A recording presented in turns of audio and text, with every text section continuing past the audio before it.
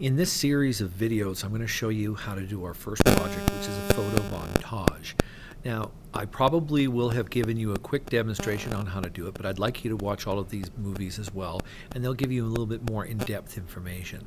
So the very first thing we're going to do is we're going to set up our computer ready for this particular project, and this is going to be the standard thing that we do for all of our different projects. I've clicked on the Start button, and you should have all of these things here and ready to go. So File, Explorer, and we're going to go to the D drive, and then my name again. I've got a bunch more folders than you'll have. And then we've been working out of this one here, Your Name Video Production 9, Spring 2018. Whichever one you created in a previous tutorial, that's the one that you're going to go to. Inside of this, you should see at least one of these things, which is the project template. Now, we have done other project sample one. That was a previous tutorial that I've had you to all do. And then as well as the download folder, which is what those videos we needed for that. So I'm going to click on, just one click on the project template. And then I'm going to go Control-C on the keyboard and then Control-V. And that has made a copy of it. Control-C copies, Control-V pastes. Then F2 on the keyboard, and I'm going to call this Project 1. And then I'm going to put a dash, I'm going to go Photo Montage. So that's the first thing we're going to do. We set up our D drive and we put in our photo montage. So go ahead and stop the video at this point and go ahead and do that, please.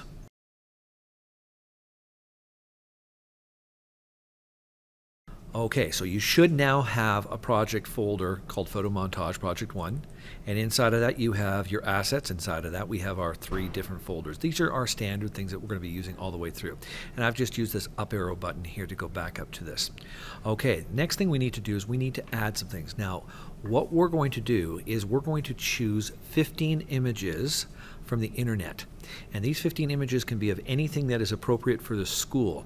Now I'm going to go ahead and start up Google Chrome here. You may have to go down to the Start button and choose Google Chrome. You can use Edge as well. And I'm going to do a search for cars. This is my go-to image for this one. And then I'm going to click on the top here and we're going to go Images. And we have all of these different pictures. Now hopefully by the time you see this video, all of these things will be working for us. But we should be able to click on something. So let's choose this particular car here. Now actually, let's go with cars. We're going to choose this guy here. So we need to save this from this location, and we're going to save it into our asset folder under Pics. So I'm going to right click on it and say Save Image As. Hopefully this will work. It should work for us.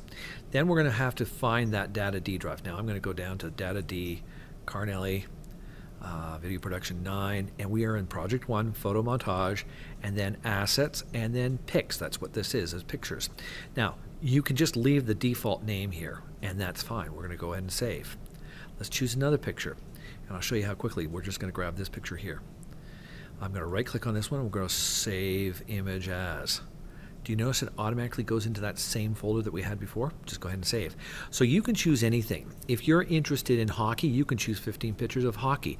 If you're interested in video games, you can choose 15 different video games. If you're interested in food, like me, you can choose your 15 top favorite food items.